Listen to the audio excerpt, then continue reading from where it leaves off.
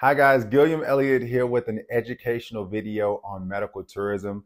Today I want to go over 4 things you should have in your contracts with overseas healthcare providers. So you're a medical tourism facilitator, you contract with overseas healthcare providers. What should be in your agreement with those overseas healthcare providers? So the first thing you want to have in there is what you expect from them, right?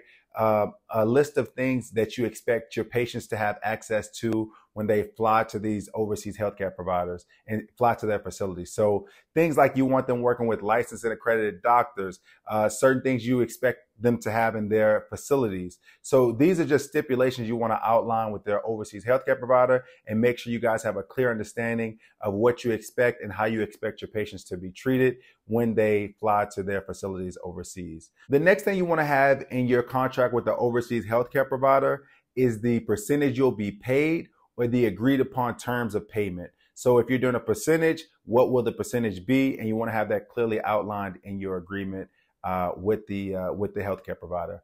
Also, the time frame you'll be paid, right? So after the patient that you send them get the procedure, then when will you be issued payment? Will it be 10 days? Will it be 15 days? Will it be at least 30 days after the procedure? What will be the time frame that you'll be receiving your payment or compensation for sending them this client?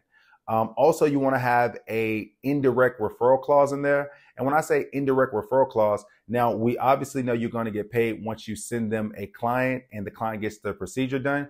But what happens if the client flies to the overseas destination with a companion or with a friend, and that friend or that companion decides to get a medical procedure done? You want to be compensated for that as well. Or what happens if the patient that you refer this overseas healthcare provider, if they refer a family or friend later down the road? You want to be compensated for these indirect referrals. So you want to have that clause in there as well. And as you can imagine, there's a whole host of other things you want to have in your agreement with the overseas healthcare provider. But these are some fundamental things that you want to have included in that agreement. But thank you guys for watching this short video. If you're looking to get access to contracts, I'm going to leave some links below to our contracts as well as to our membership programs, which also include our contracts. And this is one of the contracts that's included in that. But thanks for watching this video, and I'll see you in the next one.